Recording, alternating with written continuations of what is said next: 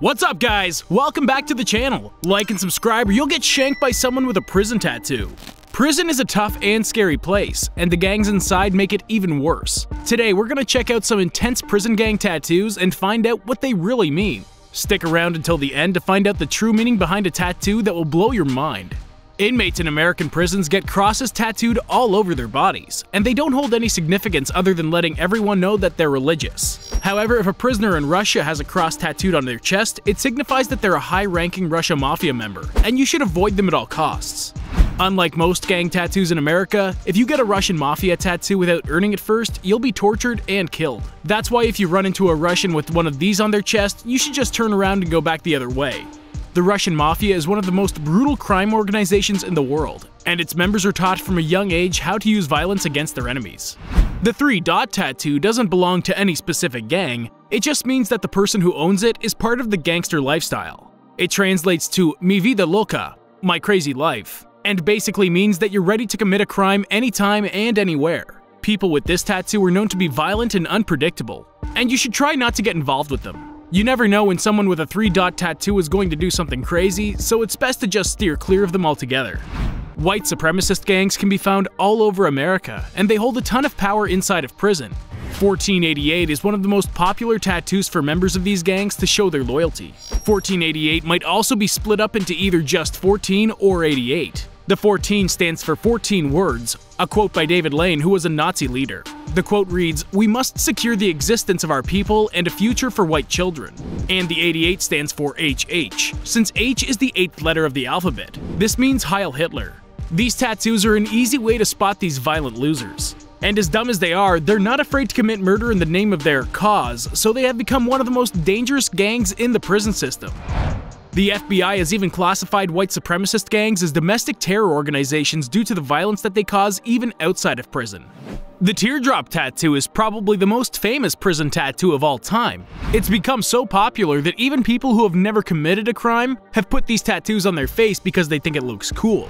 However, behind bars, these tattoos still carry serious weight and are used to let people know how violent you are. A teardrop that's completely filled in means you've killed someone, and every time you add another person to your body count, you get a new teardrop.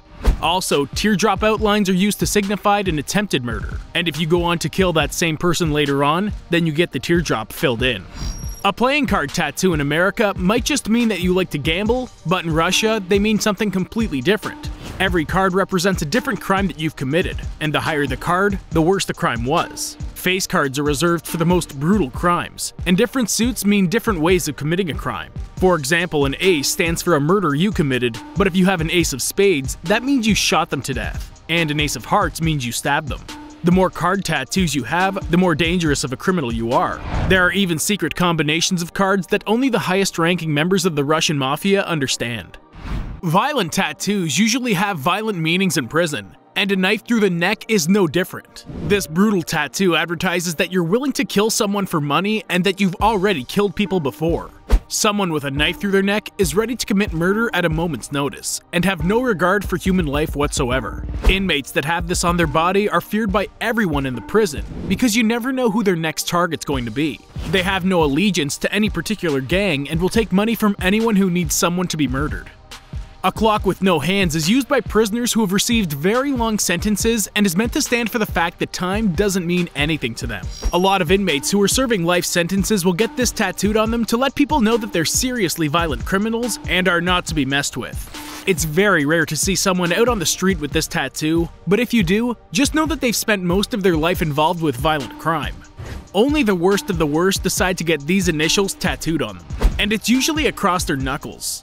EWMN stands for evil, wicked, mean, nasty. This is meant to let everyone know exactly how bad of a person you are, and that your violence and sadism knows no bounds. Prisoners with this tattoo live to make other people's lives miserable, and they're some of the most violent and brutal inmates ever. A lot of prisoners with this tattoo end up in solitary confinement because they can't stop hurting other inmates and guards. Once they put this on their body, it's not likely that they'll ever get released from prison due to their violent nature, which is a good thing for the rest of us, but not for the people they're locked up with. Here are some more initials that signify a violent prisoner. ACAB stands for All Cops Are Bastards, and is tattooed on people who have hurt or killed cops or prison guards. This means that they aren't afraid of authority and that nobody is off limits to them.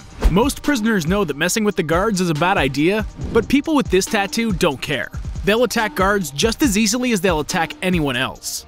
The Latin Kings are one of the largest and deadliest gangs in America. They have chapters in every state of the country and have a giant organizational pipeline that they funnel drugs, guns, and people through. When a member goes to prison for the first time, one of the first tattoos they get is the 5-point crown.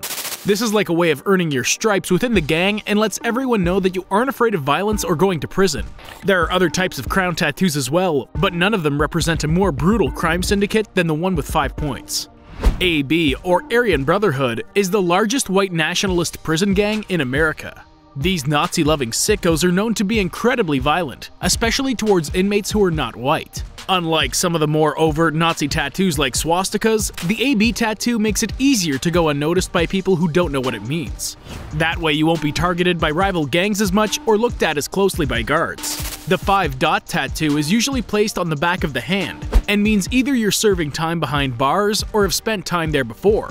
This is not a tattoo that first-time criminals get. The 5 dots are reserved for people who have been in and out of prison their entire lives. Even if they're out of prison at one point, they know that they'll be going back at some point. The 4 corner dots represents the walls of the prison, and the dot in the center represents the prisoner stuck inside the walls.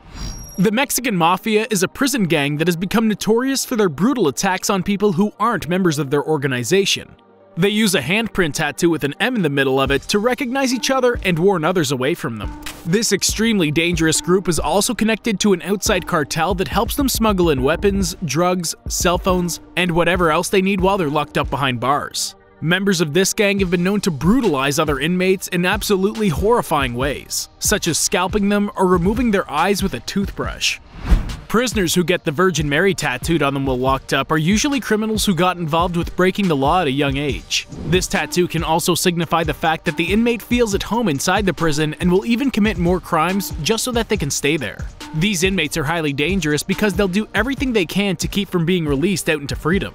That involves attacking their fellow inmates or even a prison guard if they get the opportunity.